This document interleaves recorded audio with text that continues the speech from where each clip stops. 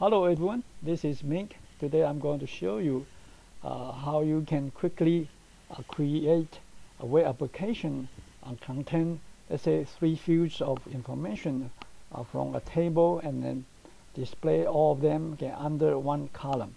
So you can see this is the status column contain the in-stock field information from a product table, and also the on-order and then reorder information. So let me quickly show you how to do that. So let me select the web's root directory and create a new web form, and then select the web form and then click add.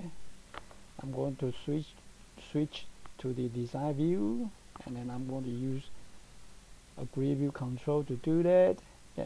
So there you go, grid view control, and I'm going to configure the data source.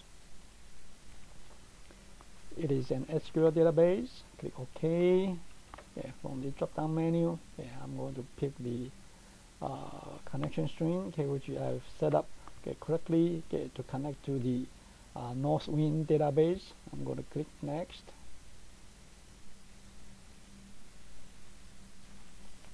And the table I will be using is called products.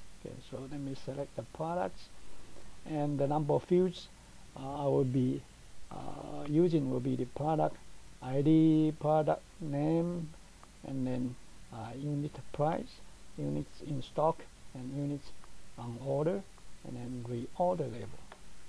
And let me click next. Do a test. So far so good. Click finish.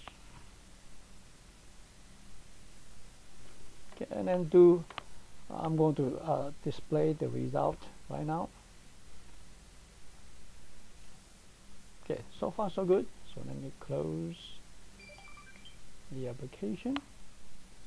And then let me go back to the grid view control, and then I'm going to enable paging. And then I'm going to click the edit columns. And then I don't want the unit in stock to be displayed in a column by itself. So I'm going to select it, delete it, select it, delete, select and delete. But I want to use a template. Template field to display those 3 sets of information under it. So I select template field, and then I'm going to give a name for the heading or header. Let me call it status. There you go. Click OK. And then now I'm going to configure the 3 sets of information under the status field.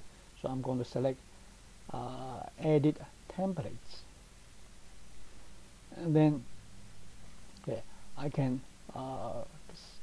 click the drop down menu and select column 3, which is the status field. Then you can see all the available templates will be displayed for me to put information over there. But I will just work on the item template. So let me click the item template, and let me type in stock,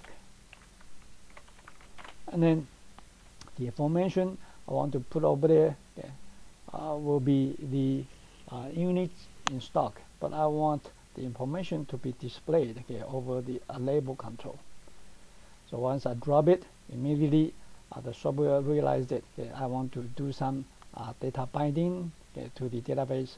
So I can click edit data bindings, and then from the field binding, I can pick which field to retrieve the data from. So I want to retrieve the data from units in stock. And click OK, and I'm going to work on the next one, which will be on order. And then I'm going to retrieve the data and then display it over the label control, and let me click edit bindings again, and then the fields I want to bind the data from will be from the units on order. Click OK again, and then let me go back here, add one more item, okay, which will be the reorder.